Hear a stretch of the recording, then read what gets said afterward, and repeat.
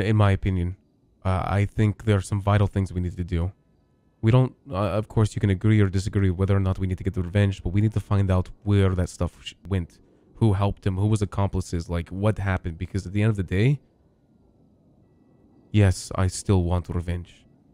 I mean, did you not see Twatter? Buddha has now put out a Joker tweet.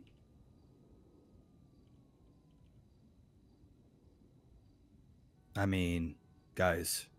What the f is this? Let's be real, man. Today, yeah, but it doesn't. It just doesn't make sense because you got to think about it. He burned that bridge with Buddha. He literally, I watched him shoot Buddha not even a week ago. But like, you also did say that him and Buddha had a conversation where, you know, he basically was getting gaslit. And I think Buddha got to him, man. I think Buddha got to him. I think Buddha's sitting back. He's laughing his ass off right now. And I really, truly don't believe that Buddha would even work with him. You know, I think this is just a play to break us. I think he got information about it and is just, you know, kind of rubbing it in.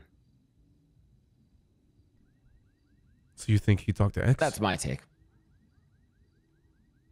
Or whoever helped X. Or word has already gotten out.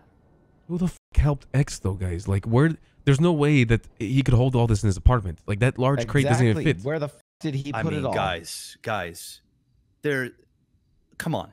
There's only one person that has warned us about all of this in the first place. It's got to be Marty. But I thought X. I thought they hate each other now. No. You know. I mean, oh please, come on, man. It's two peas in a pod.